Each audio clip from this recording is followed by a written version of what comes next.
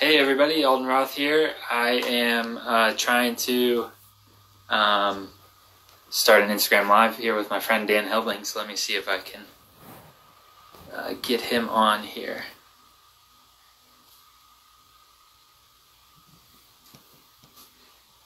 So tonight we're going to talk about, let's see, there Dan is. All right. Hello, Alden. Hey Dan, how's it going? Good. How are you doing? Ooh, good, but my camera can't figure this out. Yeah, you turned around and you got right out of focus. Yeah. What's that? There we This go. is not good for someone who's about to start talking about cameras. Yeah, well, it's I don't have that much control over the camera. I'm trying to get the background video here to loop. Oh yeah. I forgot to do that, so if it doesn't loop, you let me know. But Okay. All right, Dan and I are here, and we're gonna dive into our process of making music videos for Gabe McDeal. Yeah.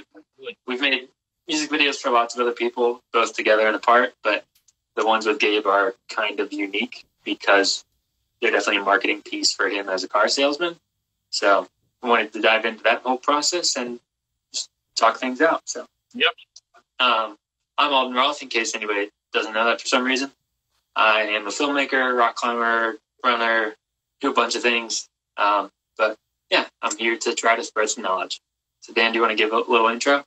Sure. Yeah. I'm Dan Helbling. I am also a video creator, but I also specialize in motion graphics, animation. And, in my free time, I generally am trying to focus on YouTube right now. So not a lot of rock climbing for me at the moment. Not a lot of rock climbing for me either. It's all good. Honestly, not for a lot. But cool. So we went to the same college as Gabe, actually. We all three went to Point Park. And Dan and I had previously done work with Gabe. He used to run a nonprofit called GoPro in the Game of Life, which was about teaching kids basketball, but also incorporating reading and how important that is. Hey, Christina, what's up? How you doing? So we had made a video about his nonprofit and had a good relationship there. And then a few years later, aka last year, Gabe came in and wanted to make music videos, and Dan sent me just a random Facebook post about it. And I was like, oh yeah, we could do that for sure.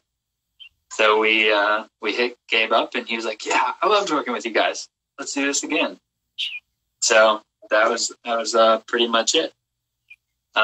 His original idea, which I think is still the current idea, is to do a song about each of the different brands that Cochrane sells. So they have 20 or 21 different brands under their umbrella, and we have so far done 6 videos that have encompassed a little bit more than 6 brands. But yeah, but we've been a lot of fun.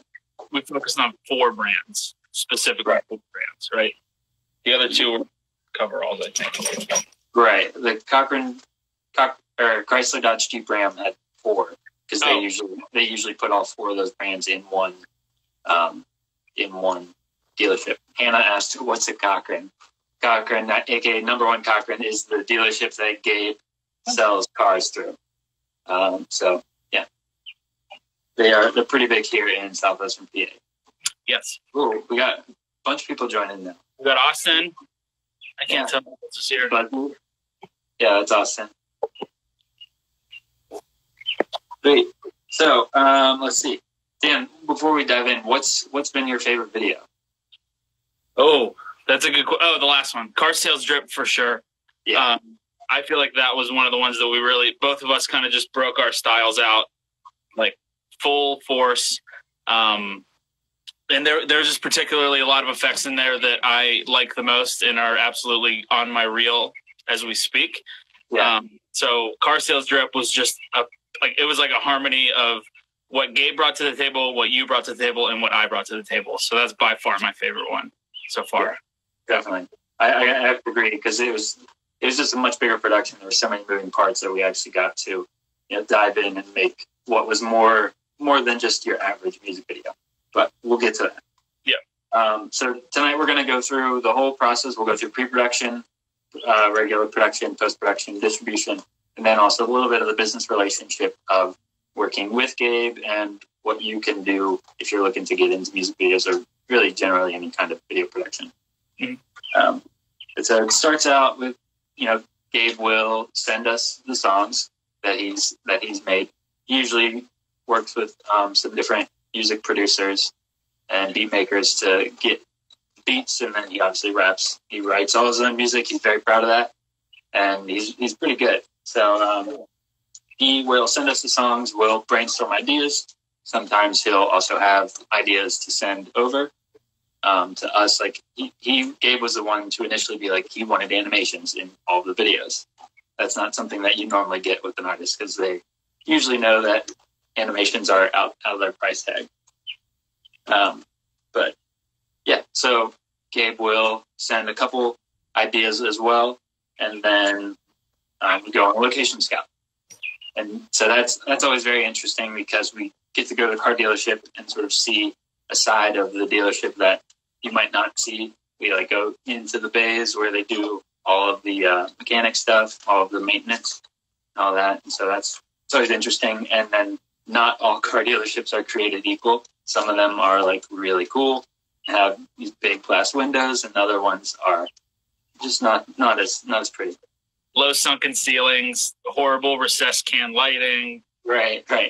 Just power. Yeah. Some of the Nissan shots we had to go into the lower level storage where they had some of the cars because they don't keep they keep certain cars up top where they sell that model more frequently.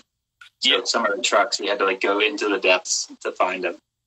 Or if the trucks aren't even there, or if they don't have the model that he is supposed to be rapping about. Because often, when he sells a car, it's not necessarily on lot. So, the one he's talking about might be at a different location. They have to bring it to him or something. Yeah, so exactly. There was one in the Nissan video. We had to go to a completely different dealership that he didn't work at, but that cop renowned to find a specific van that he rapped about. And so that's why when he raps about that van, it's just a shot of that van because Gabe wasn't actually there. But all right, so then we don't do a ton of shot listing for these music videos because of the nature of the shoot. Gabe only has really one day off. Cochran sells cars Monday through Saturday. I believe they take Sunday off. And so then everybody gets Sunday off, but the car salesmen only get one other day off, and that is Friday for Gabe. So we usually have about half the day on Friday to get in there and shoot the whole thing. So Hannah asked, what is shot listing? Dan, do you want to tackle that one? Shot listing is important. I have preached it for any shoot I have ever been on. The director and DP should absolutely come together and make a shot list. And a shot list is literally exactly what it is. It is a list with all of the shots that you want to cover in a given production, specifically to the day.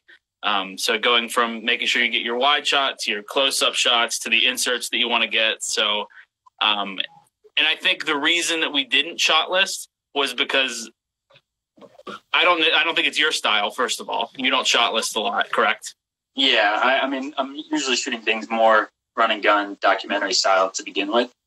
And so when we only had, 3 or 4 hours at each of these locations, it was we'll just get in there. And we'd already seen it, so we had a few ideas and we made notes of those to get those. But to do a whole, to the T shot list, it was just didn't seem like the best use of time. Yeah, and with the nature of Gabe's music videos, they're very much monkey see, monkey do. So it's Gabe talking about a Ram truck. We know we have to get shots of the Ram truck. So it's Alden, just do your style on the truck, and we will have that somewhere within the slew of footage. Right, and on the production days, there's so many variables. We don't really have any control over what cars are, what models or colors or any of that kind of thing. And we only about half the time can get them to be moved. So, a lot of the times it's oh wait, where's that one weird model that you mentioned? And there have been times when he's oh, we don't have any of those on the lot today. And so we'll have to make up something. Or one time he had a little ad that had the iconic on it. And that's what he pointed at. Yeah. I just got a reminder that I've been on Instagram for 30 minutes today. Okay. All right. Yeah, but like that's how we included the iconic, was because there was a picture of it, like a printed ad. Yeah. But, like sometimes they're just not there. So let's see. Yeah. So then we can move on to production itself. So originally it started out pretty small. It was just going to be me going on the shoot itself, capturing all the footage and editing it all, and then sending it to Dan to do animations. And after each video, Gabe was like, that was great. We knocked it out of the park. We got to step it up for the next one. And so slowly Dan would get roped into doing more and more on set. I think your first thing was you were the main actor in Nissan, right?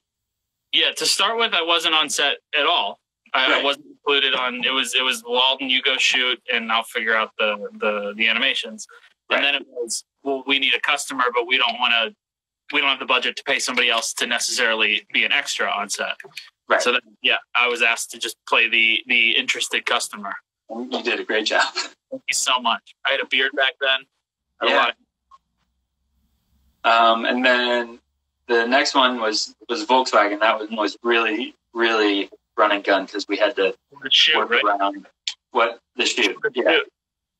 Yeah, we shot with his wife and one of his kids, and so we had about an hour and a half to make that one happen. But that one, it worked out just as well as they always do. And then Hyundai was after that. And, were you on set for Hyundai? The big head? Yeah. No, was not on set. But that one we did a lot of coordinating ahead of time. Yeah, because that was a challenging effect. Because Gabe, again, that, like you said earlier, Gabe came to us with the idea of the big head effect, and that's certainly not something that I feel like you can just go and shoot without knowing how I'm going to go about making this animation. So we had to talk a little bit about how to do it. Right. Well, especially because normally I like to keep my headroom pretty minimal. Yeah. And I had to do almost the exact opposite to make the effect work right. Yep. So then after that was Chrysler Dodge Jeep Ram, and that one you were pretty involved with. Yeah. Both of our sisters also just joined at the same time. Oh, nice. Hey. That one was that was the first big one that we stepped things up, I felt, as far as on production scale, because we got a fog machine that was not quite the adequate fog machine we had hoped for. Yeah, tiny, and it spits out fog for about 30 seconds. So Dan became the fog wrangler for the day, as well as a bit of a gaffer grip. Mm-hmm. But that one was fun, and all the fog effects turned out really well. Yeah, so, I think it was a little stroke of luck, but I think because that was the fourth one and we knew how the shoot would go, we were able to kind of focus on the new added element of how do you shoot in fog. And that was also one of the tightest dealerships I feel like we got to shoot into. It was so... Yeah. But luckily that was the one where we were able to shoot after hours. So we had the extra flexibility. If we had been on the tight 2-hour schedule, the fog would not have worked at all. And it would have been screwed. It rained too. That was also... Go ahead. It was raining too during that shoot, so even more of a headache. Yeah. But it was a good learning experience because then we learned, or we figured out how to work that fog machine and use that on the next one, which was car sales drip. Yep. And that one, after Chrysler Dodge Jeep Ram, Gabe really wanted to step it up. What's that? You were buffering on my screen. Sorry. That's okay. But in car sales drip, he wanted to include animations as always, but a dance troupe and a ton of extras and fog and lights, and it was a much bigger production. So that one, you acted more as a director, and I fell into cinematographer like normal. And then we also had Davis Kinville on to do some beat cam. He did some stills and some general PA stuff. And then your girlfriend also did some general PA stuff. Yeah, she was a big help too. It was everyone, because like that day we planned that day to be, I was going to be the AD, so I was just going to run that and just make sure things were moving along, and then it just turned into, you were like, can you figure out what the heck to do with like these people? Yeah. It just turned into me and ended up just like sorry, me like directing the background, and then also just helping you figure out, what shots we have to get at one point. So really it was like it was nice to actually do that on the fly. It actually felt pretty good to work together like that. It was nice. It was a good challenge. Yeah. But it was that the big problem there was, or the big challenge there rather, was that we had like 45 minutes to an hour in each dealership, and we had to hit 3 dealerships by a certain time in the day. So we were really crunched, and then we were also trying to keep the same amount of extras to go from dealership A to B to C. So we like had to strategically plan out when we released coffee and pizza and chips, and it all worked out. The general managers were opening and closing stores at a certain in like intervals for us. Right. So open one, then they had to close it. Then we moved on to like Cadillac, opened it, closed it, and then moved on to them when they opened it, closed it, and then it started raining again at the end of that day. It did. Yeah, it did. And my keys got locked in Cadillac. Oh, yeah. I didn't have a car that day. I had to Uber back over there the next day. Yeah, that was crazy. Yeah. And there were still, we shot that right after Christmas, so there were Christmas decorations everywhere, and we had to like keep moving the decorations based on the shot that we had. And it was. I mean, that's sort of the thing with these, is that we don't really have great control over the location, so we have to work with what is there. Yeah. And sometimes the people are really flexible and will do like whatever we ask them to. And everybody's always nice, but some of them are more readily available to help us make something happen. And that's always a blessing. But yeah, so then let's see. Where do we go from there? Is there anything else you want to talk about production-wise before we go into gear, Dan? Well, how about working with Gabe on set, like as a talent? Yeah. Like, what can you say about that? So I've worked with a good amount of rappers, and the biggest challenge that I found is like you need to play the actual song itself so that it syncs up perfectly. Because I've worked with rappers who they either like can't hear it when you're playing it off of the phone, or they don't really think it's all that necessary. They're like, I got perfect time. I can make it happen. And then like they probably do have a pretty good time, but they're like that much off, and it makes the edit like that much harder. So that was a thing with Gabe from the get-go, was that we had to train him to be like, all right, you have to start the song like from the beginning, and you got to wait for us to say that we're recording before you start the song. But he was a quick learner, and we were also quick learners. We realized that we need to hit record a little early to make sure that we were capturing everything. But he was always really good, always ready. If we needed to do one more for whatever reason, he would do it. If we had notes, he took them. So he was really good to work with in that regard.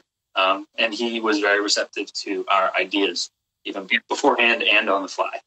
Yeah.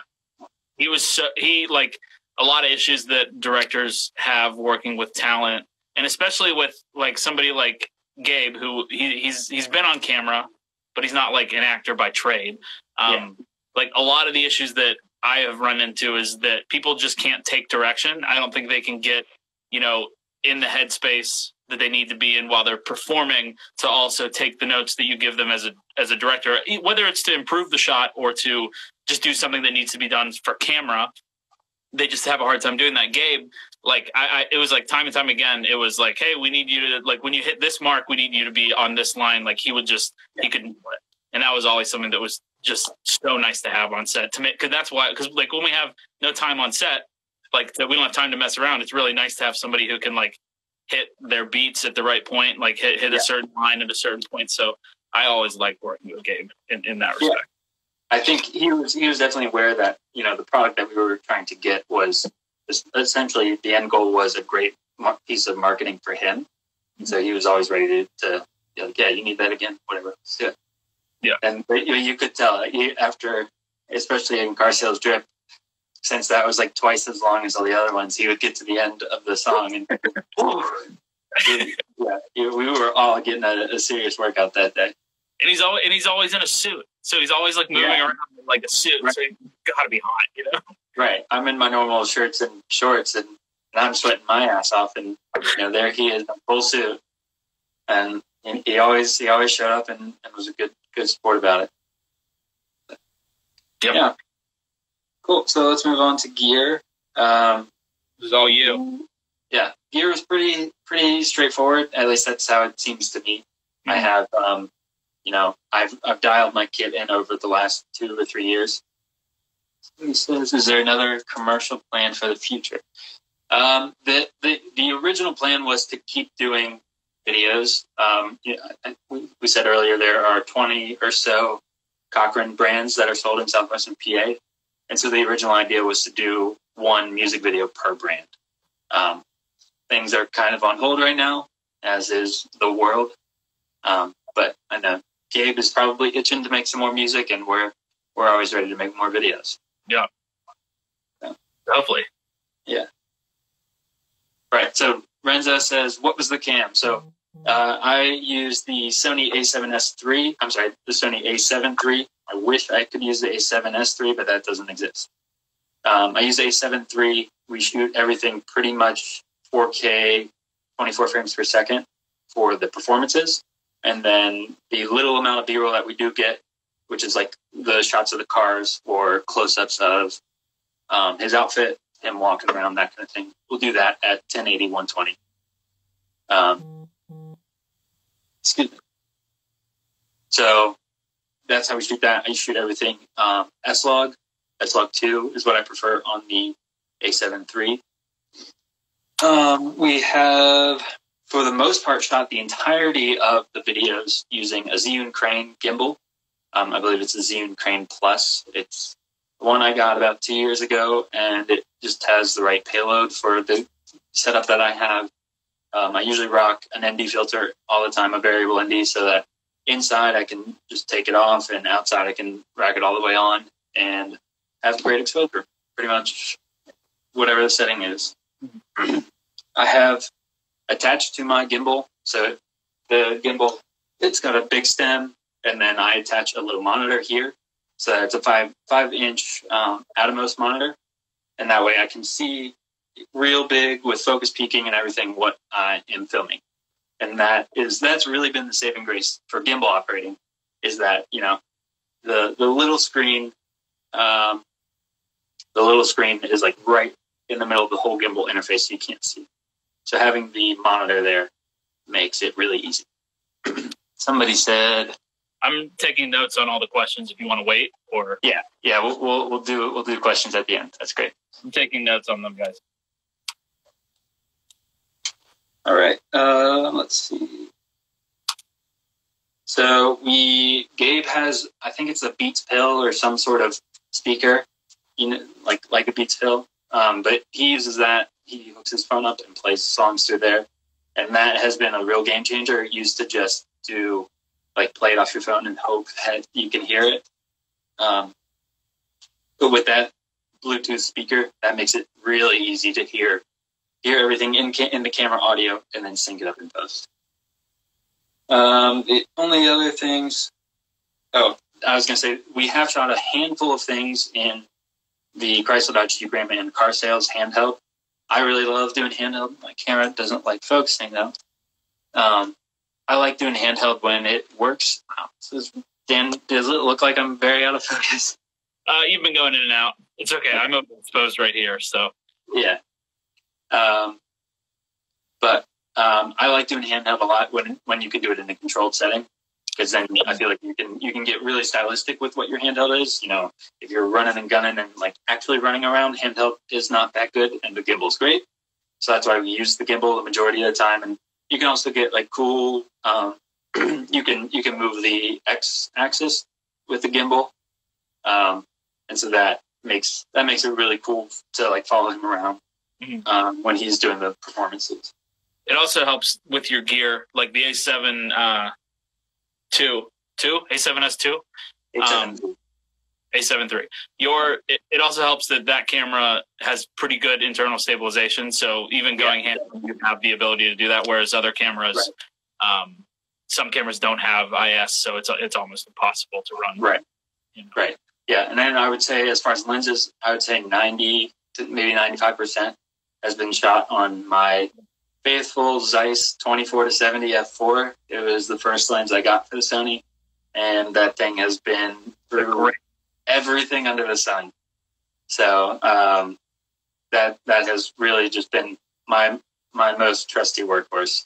When I do handheld stuff, I have a set of vintage Nikon glass that is really pretty and opens up a lot more. So I like to use that when I'm going handheld, but manual focus on a gimbal is just like nightmare. Pretty much not possible unless you're Dan and you have all the attachments. Little twisty guy, yeah. Yeah. In the last few videos, we used a handful of lights. They're really simple. Newer, however you say, NEEWER. They make some really good lights for the price point. Mm-hmm. I got mine on Amazon, I think, maybe B&H, but they're really good. They have a great throw, and they've been able to do what I've wanted them to do. So that's all I can really ask for in a light. I mean, I know the drawbacks that they have, but I just move around that, and then the fog machine we have, you might be able to see it, or I'll pull it out real quick. It's Chauvet, I think is how you say it. It's French, maybe. DJ, it's super tiny, as you can see. It's just minuscule, but it's done great for us as far as making the fog that we needed to make. And your lights actually worked really well with that too. Yeah, absolutely. I feel like we weren't sure whether they were going to cut it enough or give us enough volume. But I felt like they did. And then also being able to turn on the car headlights. Yeah. That did a lot to it. So we used a lot of our environment. Right.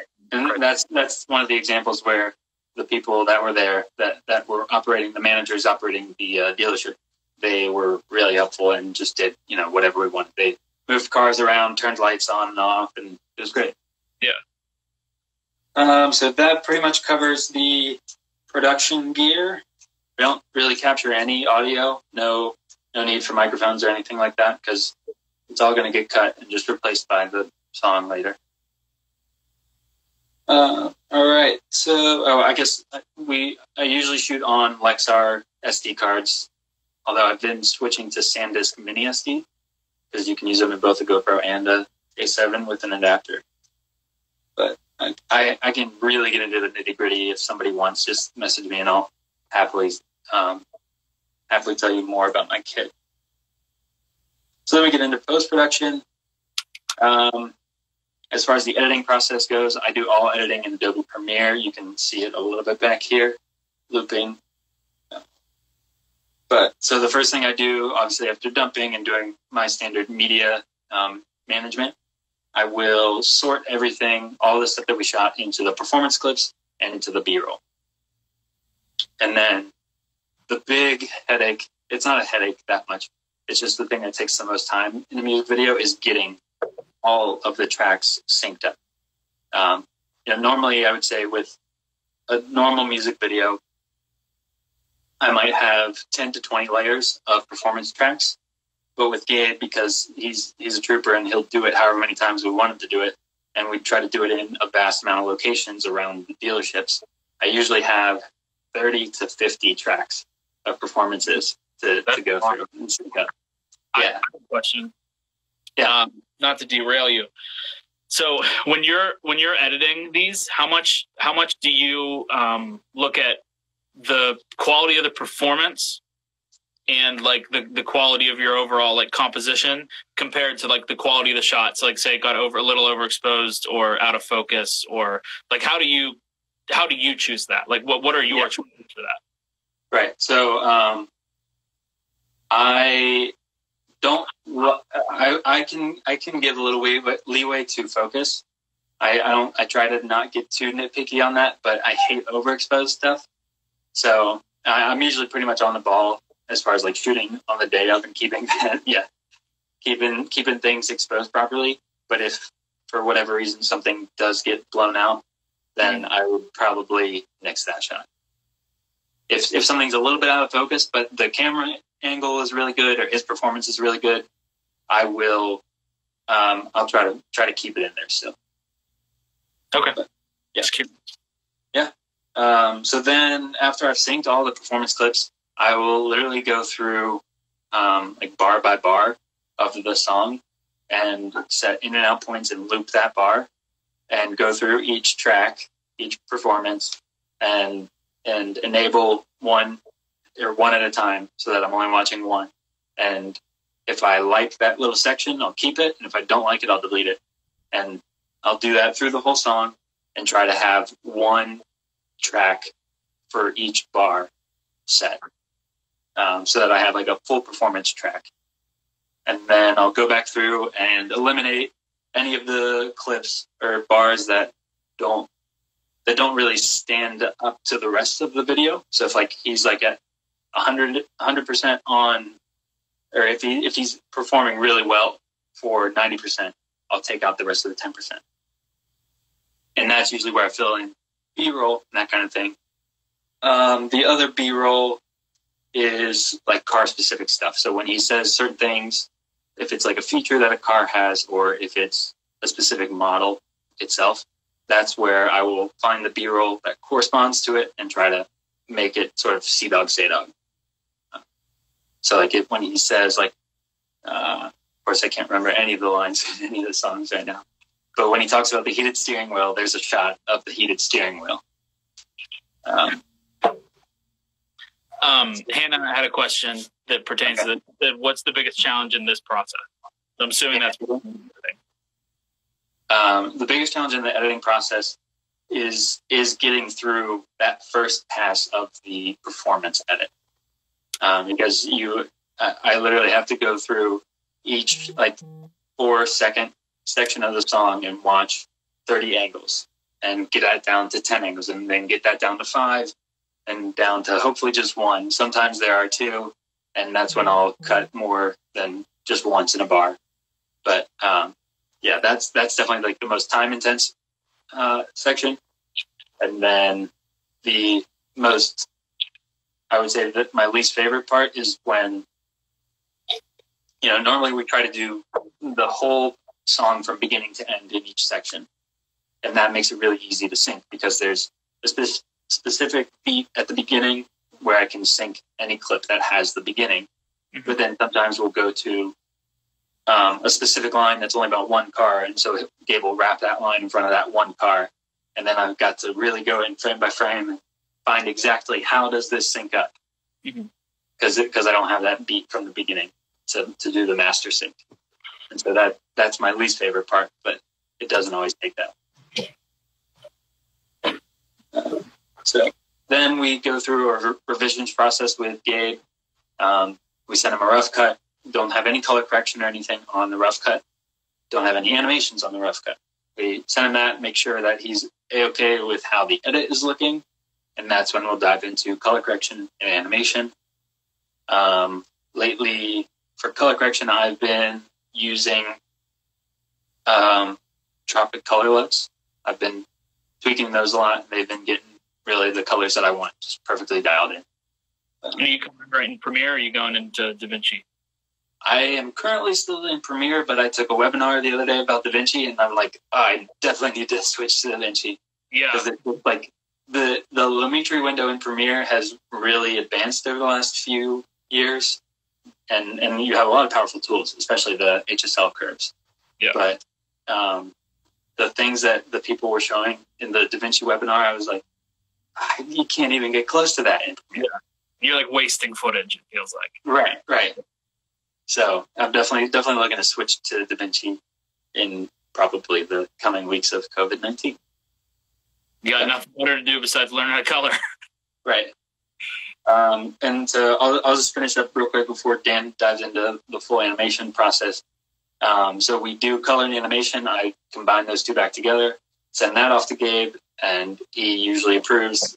And then we add in all of the things for YouTube, like the stuff at the end that says like subscribe. He's got his phone number if you want to call him and buy a car. That kind of all that information. We put that in at the end, and then we usually Dan and I collaborate on the credits as well. So that's the last step, and then it's done. So, Dan, if you want to dive into animation, have at it. Yeah, definitely. I will definitely talk about some animation. So I also am in the Adobe family, so a lot of the animations are done within After Effects. All of the animations are done within After Effects. There's a couple plugins that I use pretty heavily for Gabe's stuff. The one that I use the most is a free plugin from Video Copilot called Saber, which is actually one of the questions that I got was, how do I do the neon thingy? The neon thingy is Saber, and Saber is a plugin that essentially lets you control the it's edges and masks. So you can control the edge of text or shape layers or mask layers in After Effects. And what that does, it allows you to put a neon effect onto it. It allows you to put like an electric, like some weird electric thing or fog, or there are so many possibilities, which is why it is really one of the only plugins that I've used, is because it's so versatile to create the flashy animations that Gabe likes and has shown us the style that he likes. So I'm sure people do it other ways. But Saber is definitely the approach that I've taken so far. And then I've also used Element 3D, which is another Video Copilot plugin, which is a 3D emulation software within After Effects, which is how I did the dancing spider behind the dealership in Chrysler Dodge Jeep and Ram, the gold blocks on the table in VDub, and I think didn't I also put a gold lion in VDub? Yeah, and the gold lion that was in VDub. So that's how I did those animations. So those are the plugins that I use. Other than that, everything is traditional within After Effects. I do 3D tracking and motion tracking and camera tracking all in After Effects, which is how I go about tracking stuff into the scene with him, which has become a huge staple for Gabe's look, honestly, is these animations that look like they're within the world of Gabe.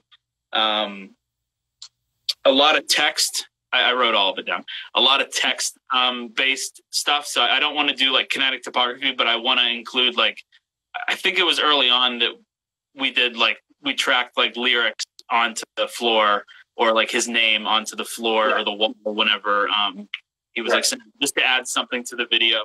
And I already talked about the animations, but the process. So that's kind of the style and the how. The process, though, is first of all, me and you talk first and foremost about how do we get like the look that we want out of the animations. And I feel like we've done a pretty good job of communicating the style that we want. We've pretty much been on the same page there, and then we've also done a very good job about shooting it and making it a lot easier for me in the post side of things to actually get it done. But yeah, you hand off the footage to me. You hand off a locked edit, which is the utmost important thing that you can have, a locked edit, so that we don't have that. At least that's the one thing we don't have to worry about, is anything changing. And then I go through and sometimes we have ideas for shots already like put in there. Like I'm trying to think of a good one that we like definitely knew that we were going to do. Did any come to mind for you? Like the big head ones for sure. Oh yeah, sure. The big head. So the big head, Alden, for Nissan or Hyundai, Alden shot Gabe singing, and I told him to shoot it 4K, export it to me at 4K, but I'm going to return it to you at 1080 because I need his 4K head to be large enough on his body. So whenever we talk about that type of stuff, it's easier because we know, like, you're like, I want this shot with a big head, this shot with a big head, this shot with a big head. But then it feels like almost every other video has been like, all right, here's the edit. Now, like, just figure out how to make some animations on it. And it's not really that much. You don't really throw it at me like that. Like, that makes it sound like you're just like, hey, good luck. It's more like we've talked about how to shoot, like what are the best ways for you to shoot a shot for me to apply visual effects to it. And I feel like we've actually done that pretty well up until that point. or up until? I would say more than half the time when I pass off an edit to you, I have some ideas in mind that I usually share a handful of them, but I want to give you some freedom. But usually I'll like, there'll be a handful of shots. I'm like, Dan's probably going to do something to that shot. And 9 times out of 10 you do. And it's perfect. Okay. And it's like, yeah, that's great. I didn't know that. Yeah. Other than that, I feel like that's the process. Like there's not really too much else to it. It's a lot of it's honestly a lot of just being creative with like looking at the shot. Like there was a shot that was just playing behind you where like the dancers were like dancing and freezing, and like I don't know why it came to me, but I was like, as soon as they like, I want to do like a DDR thing, like where like like you get to that point and you're like you hit it, like you like, and I don't know why it just came to you. So it's a lot of like just off the cuff, being weird, like being creative with it as you're going through it. With that, I appreciate having that freedom. Yeah. Was car sales drip more challenging for you in any? I mean, I know it was like a longer video, so probably in that sense. But we also like had discussed with Gabe the importance of having the dancers have their dance be accentuated by the animation. Yeah, absolutely. That the length wasn't really that much of an option because we did talk about a larger budget, and we already knew that going into it that it was going to be a longer video, so the length of the video wasn't really a big deal. But yeah, the amount of dancers and the amount of animation that had to go on top of the dancers or with the dancers, that took a lot of time. I'm trying to see if there's an example behind you that I want to talk about.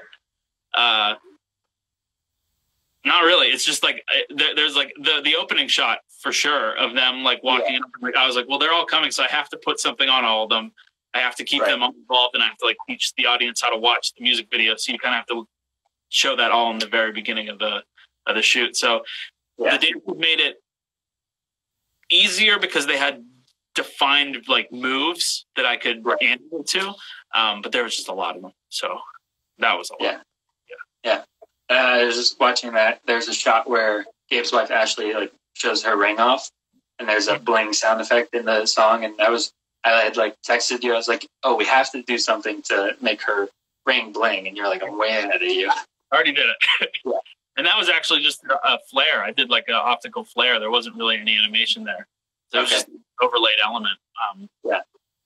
What about in Nissan when you pop from car to car and you have the stars go around your head? Is that a complex animation? No. No, that's like super simple, super subtle, super quick. It's that one was downloaded element because we were a little bit rushed, I feel like, on one of those edits. But no, that was just like a simple track it to like my glasses or something like that, so that whenever I move, it moves with me. And that's like that is the bread and butter of what I've been doing, is just like tracking an animation into the scene. And just as long as it looks cool, people believe that it's like built into the world. So, which is like weird that that's been like a lot of my effects have just been tracking. Yeah. One of my favorite is from Nissan. There's a wide shot outside, and you see a bunch of the clouds, and there had been a blank spot in the raw footage, and you put his logo in the clouds and made it look like the texture and color of the clouds.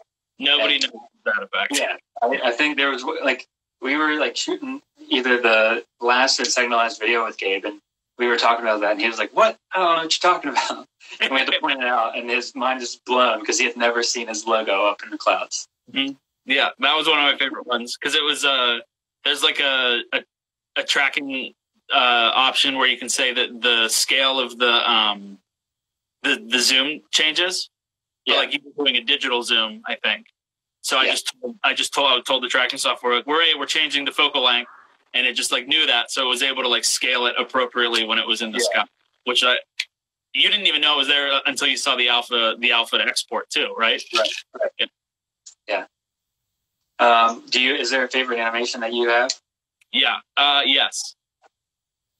The from Car Sales Drip, there's two in there that I love, but from Car Sales Drip, it's the shot when it's a crowd of people dancing, and they're all around Gabe. It's at the very end of the thing, and he's like moving, and he like does this move where he like grabs something and like throws it up and waits for it, and then it comes back down and he like catches it and dances. And I remember like I saw him do that, and I immediately knew like on set I looked at him like we have to shoot that again, and you have to shoot it wide because I wanted him grabbing some like energy of like just ball of energy, throwing it up, and then it coming back down and like making a big thing. That was my favorite one, and that was a challenging one to do because I couldn't. I had to figure out how to make something like live within the space of the camera. It was hard. It was hard. Yeah, that was a good one. You said there was one more in Car Sales Drip? Yeah, the watch. Whenever he talks about the drip on his watch, tracking like the face of his watch, and then just creating the actual like liquid, because like I'm not going to create a fluid animation. That's not something that I can do. But figuring out how to do it in After Effects was a really fun challenge of like making something look like it was liquid and dripping off of his arm. So that was my favorite. That was a good one. Yeah, I would say my favorite part of the edits is Gabe was always very consistent with his performances, and so there would be at least once in every video, I feel like there would be a time when he would do a certain move that would be right on the beat, and so then I would be able to match cut from one angle to another, and he would be continuing that move, but the background would change. The same performances, right? Okay. And that's he did that frequently, and that's just one of my favorite cuts to make in these type of music videos. Mm-hmm. Cool. So that's pretty much post-production. So after we combine color and animation, we export it, upload it to YouTube for him, and send him the file to download so we can put it on Instagram and Facebook. And that's when things get weird, is distribution, because normally Dan and I would expect that you'd get okay numbers on Instagram and pretty good numbers on YouTube and not great numbers on Facebook. And it's completely the inverse. His YouTube page has a fair amount of subscribers for who he is, but no views on the videos. And Instagram, I think, has normal views, but then Facebook, it just like takes off and gets a completely new life. I don't really know how. I know there are a lot of hip hop groups on Facebook that will share or repost his stuff. And then there's also like a lot of marketing groups or car sales groups that will share what he's doing.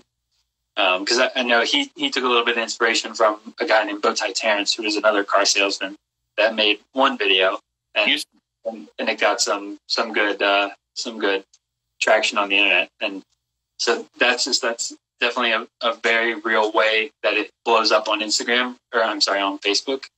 I think Car Sales Drip has something like 250,000 views. I looked it up just because I figured we were going to talk about it. It's at 278,000. There you go. It's crazy. Like, it's great. I like any of the videos I've made for myself or something. Like, I'd be happy if I got 2,000 views. Yeah, 2,000. Right. So I really have no idea how it can get that much traction on Facebook. But it really just grows its own legs and moves. Mm-hmm. And then one of the things that Gabe has really wanted to do, and I'm sure is still trying to do, is he wants to be on Ellen. So every video you might have seen, he tries to tag Ellen and get her to watch his videos so that he can come on and talk about his raps, talk about his music. Cool. So that's pretty much production from start to finish. The only thing we have left to dive into is my friend Renzo had asked about how the business relationship operates. So we will dive into that now. And first things first is contracts. You always need them. If they're not your friend, you definitely always need them. And if they are your friend, you should pretty much still have them. Because, it's not because like friends are going to screw you over or whatever, but it sets expectations and makes so like everybody knows what's going to happen.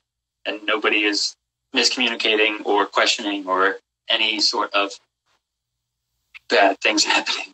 Yeah, and it's something to fall back to. It's like it's a good thing to be like if revisions get out of hand, it is nice to be like, listen, the contract said we could do 3. Right, exactly. Or I've had clients before that want their video now, even though it says that their video doesn't come for another week. And, you know, you have to explain, like, I'll be happy to try to get it to you ahead of time, but I can't promise anything other than what's in the contract. Yeah, or like there's rush to be involved with that. Yeah. Right. Yeah. And then so another couple good things with contracts is it keeps you from being too liable for too much. So you can pretty much cover your own butt with whatever clauses you have in your contract, especially with things like what's happening now with coronavirus. Is like it's a good to have a force majeure contract. I think that's how you say it, a force majeure clause that if basically something's out of your hand, if you're forced to not go to work because you're not essential, a contract can save you from having from defaulting and what's the word I'm looking for? Breaking your contract, basically. So contracts are good because, like that's the thing where if you had a friend and they wanted a video, but now you can't go shoot because of coronavirus, it's not because you're being a bad friend. It's, the contract covers you and you don't get in legal trouble with the government. Yeah. And I feel like that and all the information you said about, like, even if it's a friend, like anybody who's interested in shooting weddings, I feel like you could attend to this. Contracts are everything because you never know if a wedding's going to go through or not, and that's an awkward conversation to have, especially for wedding videographer. Right, right.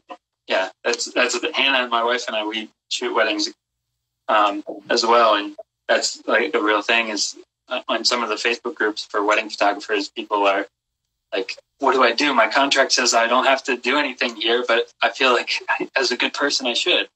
And like, that's the good thing about a contract is, it keeps you safe, and then you can make, the judgment call after that. Yeah. But then you can also in the contract include clauses that say that you can share the video afterwards. Sometimes with bigger clients or projects, you're not able to share based on whatever their overall legality and contracting is around their project. But what Dan and I try to do is, at least with the gig videos, we include a clause that says we can obviously share it on our personal accounts, wherever that might be, but we can also use sections or the entirety of the video to describe how we did things. So basically, like having a play here in the background, I'm legally allowed to do that because of the contract. And Dan has a YouTube video where he dives into animations. He can do that because of the contract. Yep. If you want to go watch more about the animations, I have a long video all about it. So head over to my YouTube. Check it out.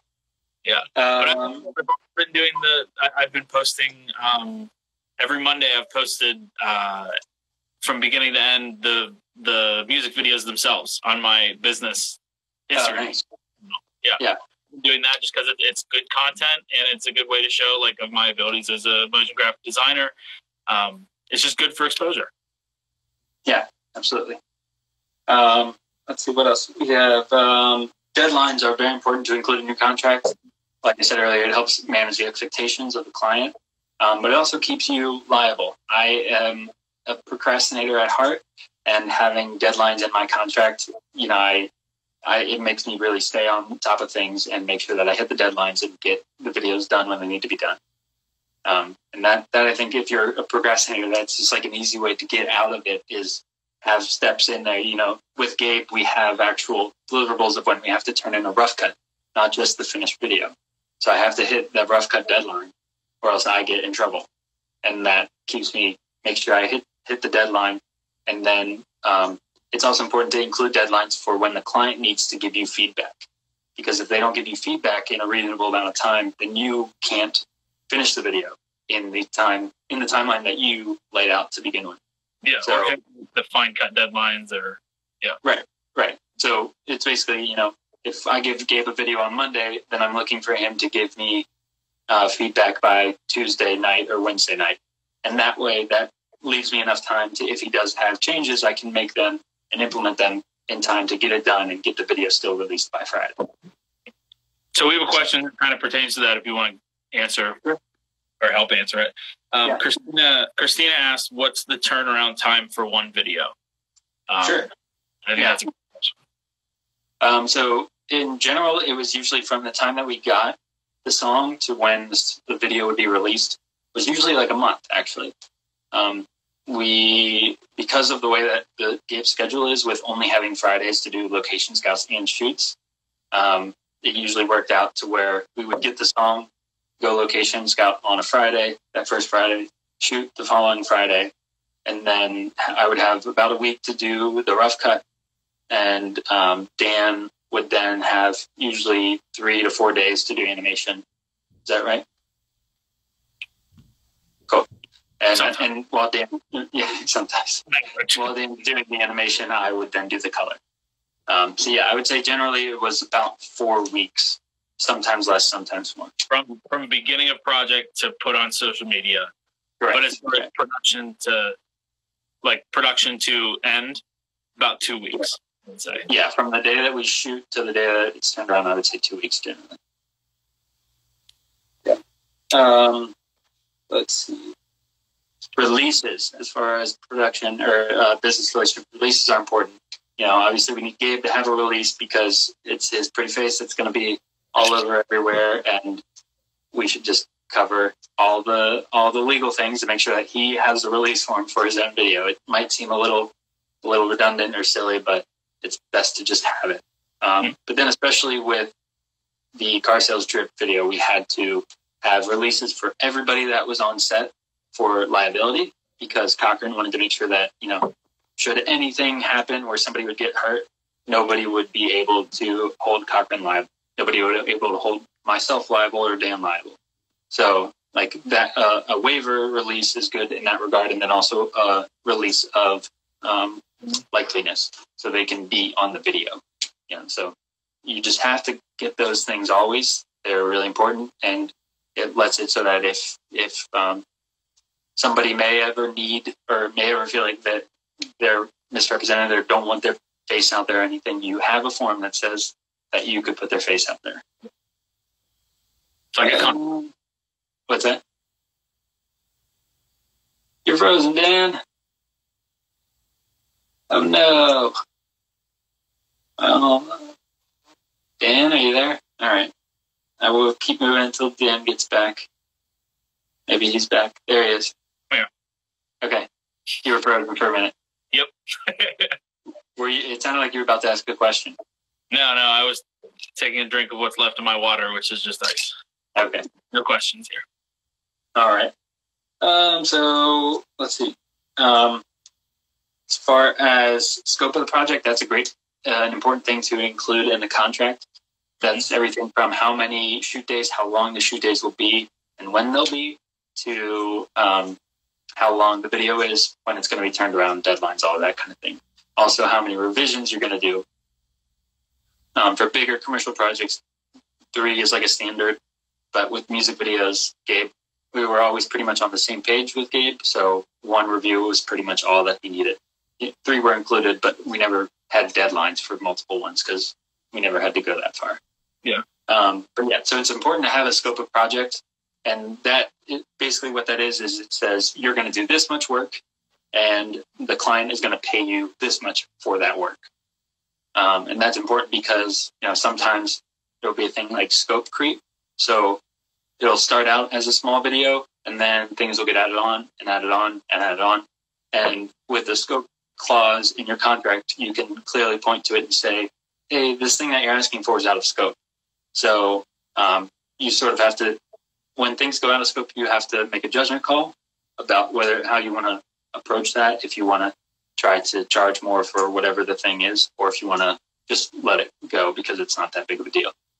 And so that was what Dan alluded to earlier, was most of the things that as we made the videos better and better each time, we never really, they weren't big things like having the fog machine, that kind of thing. It wasn't a big add-on to what the original scope of the project was. But then when we went to Car Sales Drip, being that it was a song that was twice as long, way more moving parts and the extras and just a lot more stuff, that was when we approached Gabe and we were like, hey, this is all great. But I think we need to look at what the scope of the project is. Dan, we got 26 seconds remaining. What the heck? What? All right. So that's pretty much it. Questions? Oh, the last question. We could probably end this and start another one. But yeah, we could just do that. Yeah. Well, yeah. Thanks for tuning in. We'll try to come back and answer questions. Yeah, we're just going to jump back.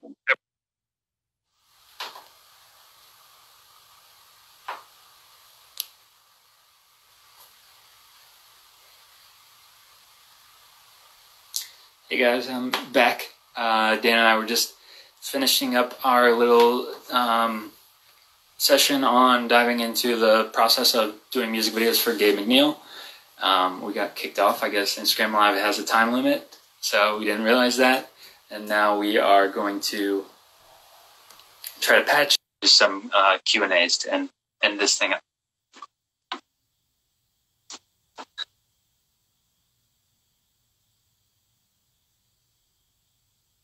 I'm waiting for Dan.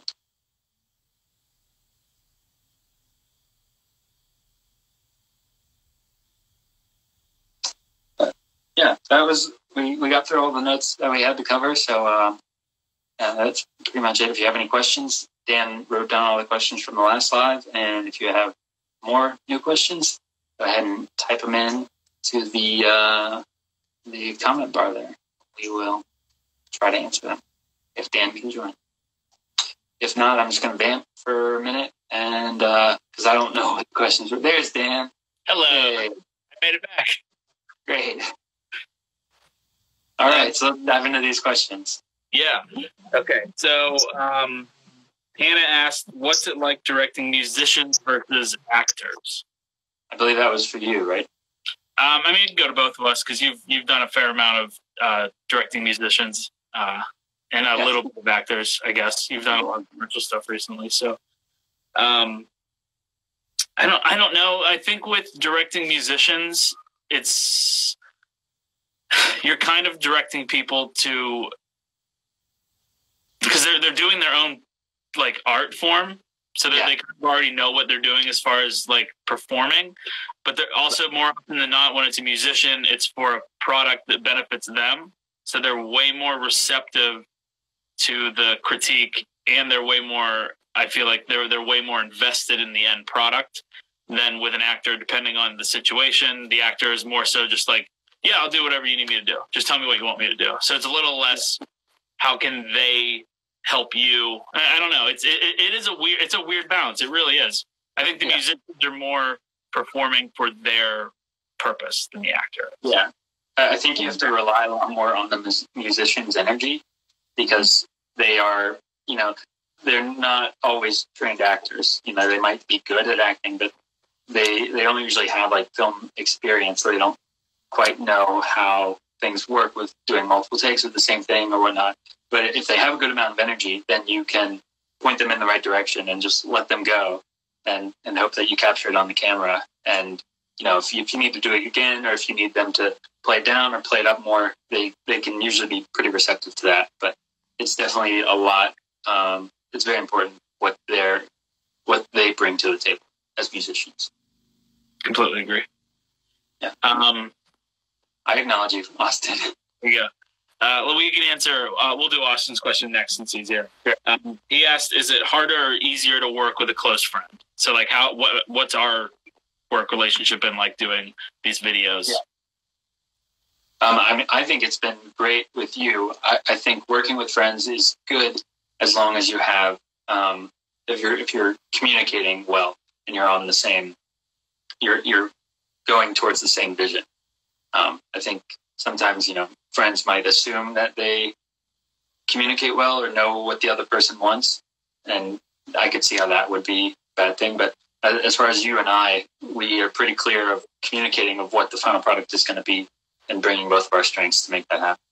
Yeah, I think that's a really good question, Austin, because I feel like there's people that just think like, hey, we can go into business together, we can create something together, or we can, work on a project together really well just because we're close friends. And I think the difference with mine and your relationship as far as creators go is we started working together pretty much from day one. Like, we worked on each other's like student film sets, like as freshmen. Right. And we just continued, like our friendship was built off of the fact that we worked well together making movies and videos. So I think that is a key element to why me and you work well together. So I feel like I've worked with people in the past that I've been good friends with that we didn't work well together. So I think you have to find somebody that you can communicate really well with. Yeah, because that's ultimately, I think, the best part is the most important part. Yeah, and you and I have the benefit of that long history of working together that we've figured out how to communicate. Yeah, we do. Yeah, we don't. That's not even like a thing that crosses our mind too often. Now it's just like, let's start talking about the project. We don't have to figure out how to work together. Yeah. Austin commented that. Was that shade at you? No, as a lot of relationships work, you have to work at them to make them work. And we have put time and energy into figuring out how to work together. So no, that wasn't shade to you. It's just that me and you took a different direction on working together as close friends. Hopefully he's okay with that answer. Yeah, we'll see. Cool. What's next? I have a couple questions. I'm not sure if they're from my girlfriend's mom or my girlfriend's dad because I think they're sharing an account. Okay. Did we prefer one video to another? Yeah, I mean, I think definitely, as far as my opinion is concerned, car sales drip is just the best example of what we are able to do. You know, all the other videos are great, but they were the scope of what car sales drip was. We were really able to show off the different expertises that we have, and also like bringing in more people just makes it that much better of a video. We also were put into our respective elements too there. Like that was the first video where I directed the actors and you directed the photography. So that was the first time we were both put back into like our roles that we knew worked really well together in. But besides that one, what's your favorite one? Chrysler Dodge Jeep Ram. The way that the fog worked, it was like, you know, the luckiest mistake, but the product of it, the product from it is really good. And that one we shot a little bit handheld on, and I think the handheld that's included, it works really well and is I think it just adds to the film itself or the music video. Okay. How about you? The Nissan Anthem. That was the first one that we did cool titles with, where I animated titles.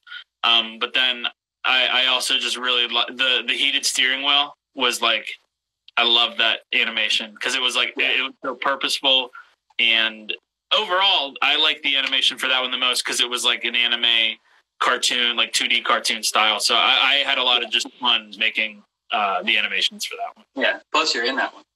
And I'm in it. Yeah. There's two good looking dudes in the front and center of that one. So yeah. NBD. Cool. How do we find extras? Car Sales Drip was the only one that we had extras, and it was pretty much Gabe that found them all. He has a really big reach on social media, on Instagram and Facebook, and he's got a lot of good friends that are willing to give up a Sunday and come help him out. You know, he was able to wrangle in friends that are police officers, just everybody under the sun.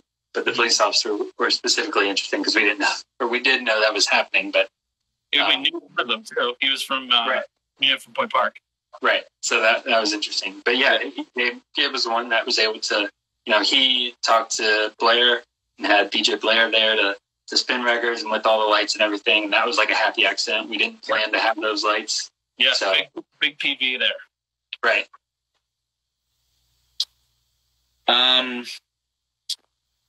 But if we were to look for actors, I think that would come, or extras. Definitely, I would reach out on social media, various Facebook groups. Yeah, that would be the direction that I would go with looking for Facebook groups. Yeah, there's a handful of Facebook groups around Pittsburgh actors and extras where people are pretty responsive. I've got a handful of actors and extras from it. What's he say? When it's an independent person, how do you make a budget? It has to be harder to tell someone who is funding the project out of his own pocket.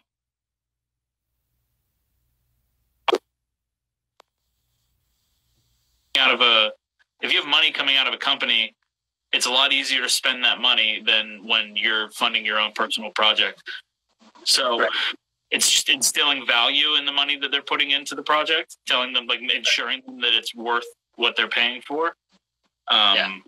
So yeah, explain the value of the product itself. You know, like Gabe had a vision, and we were able to clearly say, like, you know, your money is going to create this level of production, and you could probably find somebody to do it cheaper, but they might not be able to produce the same quality of the video that we will. And so it's instilling that confidence of your own work and of the product that you're going to be able to make for somebody. Yeah, but yeah, that was a good question, Austin. How much input does the client have in the final product? That really changes from every project. You know, some clients are, you know, very hands off and want you to sort of take control as an artist or whatever, as a filmmaker.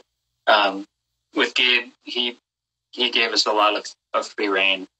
I can only think of like a handful of notes that he ever had for us to change it. Like he believed in us and our talent and the work that we were doing. So as long as the final product was something that he was happy with, he really didn't ask for us to change that much.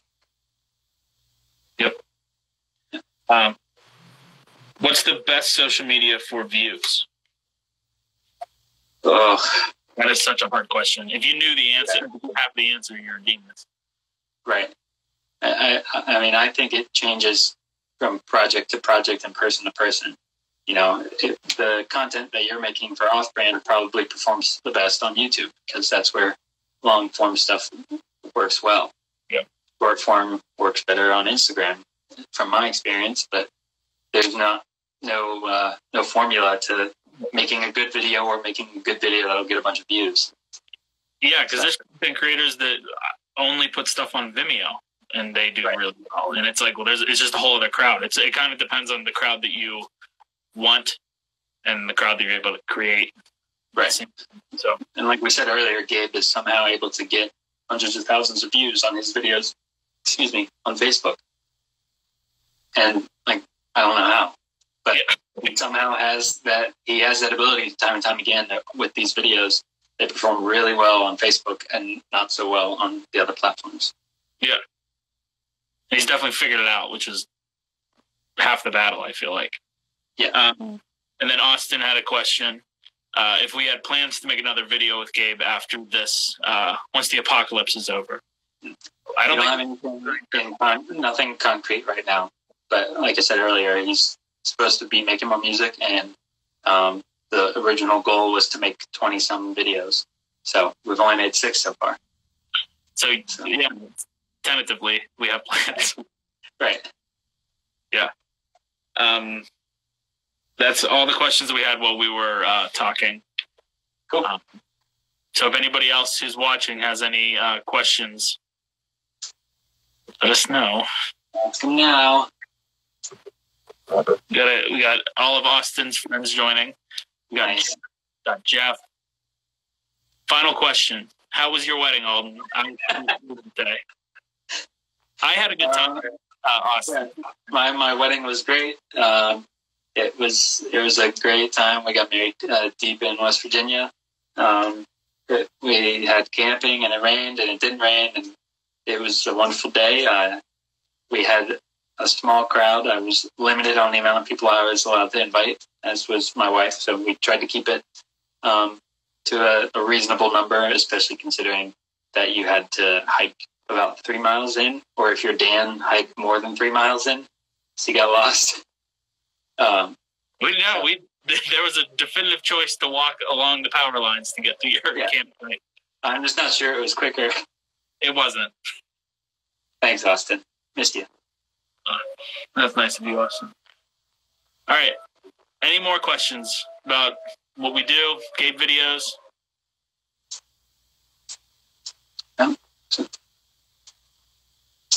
Oh, that's a good one. How did you get so handsome? It was a lot of hard work. I'm not gonna lie. It's a lot of hard. It's about saying no. You can't always eat a bunch of pizza, but that's a much better answer than what I would have said. I would have said my mom and dad did all the work. Oh, yeah. I don't know. They did a decent amount of work for me, I guess. No, but yours is much funnier. I appreciate that. Got jeans.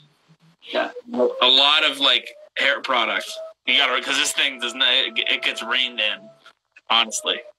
Yeah. Okay. Cool. Well, if that's all the questions, we really appreciate all you guys tuning in. Yeah.